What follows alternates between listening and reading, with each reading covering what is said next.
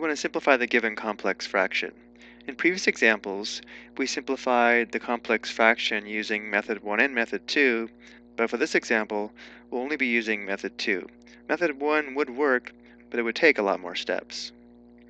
So the first step in method 2 is to find the least common denominator of the fractions in the numerator and denominator of the complex fraction. So beginning with the given complex fraction, because the denominators of the fractions on the top and on the bottom don't factor, let's go ahead and put the denominators in parentheses. Here, here, here, and here. And now let's work on determining the least common denominator of the fractions on the top and on the bottom.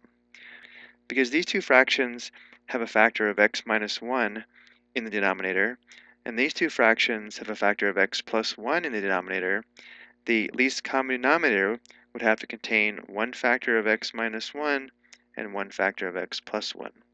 So this would be the least common denominator.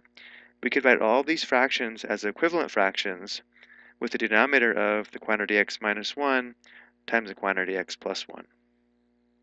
The second step is to multiply the numerator and denominator of the complex fraction by the LCD, which means we're going to multiply the top and the bottom by the quantity x minus 1 times the quantity x plus 1.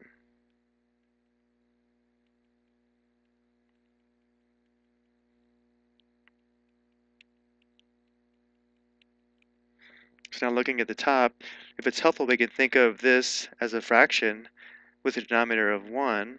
So now when we multiply this first fraction by these two factors, notice how one factor of x minus 1 is going to simplify to 1 or simplify out. And therefore on the top, we're going to have 4 times the quantity x plus 1. Again, because x minus 1 over x minus 1 simplifies to 1. Then we'll have minus, for the next product, notice how we have x plus 1 over x plus 1. So those two factors would simplify to 1, leaving us with minus 1 times the quantity x minus 1. Now looking at the bottom, again, if it's helpful, we can write this as a fraction with a denominator of 1.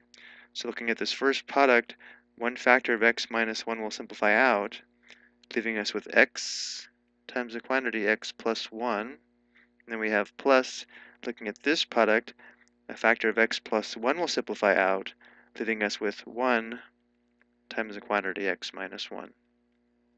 For the next step, we want to clear the parentheses and then combine like terms. So we'll distribute 4 here. Because of the subtraction, we can think of distributing negative 1 here. We'll distribute x here, and we'll distribute 1 here. So on the top we have 4x plus 4, and then minus 1x or minus x. Then negative 1 times negative 1 is positive 1, so plus 1.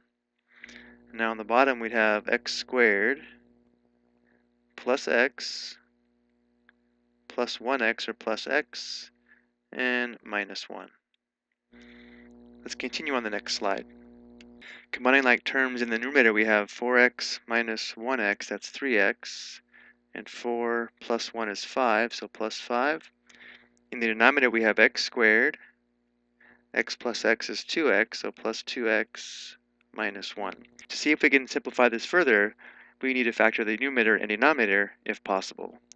Well, 3x plus 5 does not factor, and looking at the denominator, because there are no factors of negative 1 that add to positive 2, the denominator also does not factor, and therefore this is a simplified rational expression for the given complex fraction. So going back to our first slide, let's just write it in here.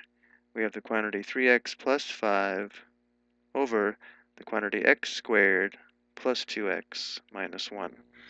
Remember, to enter this in from the keyboard, we would need parentheses around the numerator and denominator, as I have them here. But if we use the equation tool, we can enter it in this form here. I hope you found this helpful.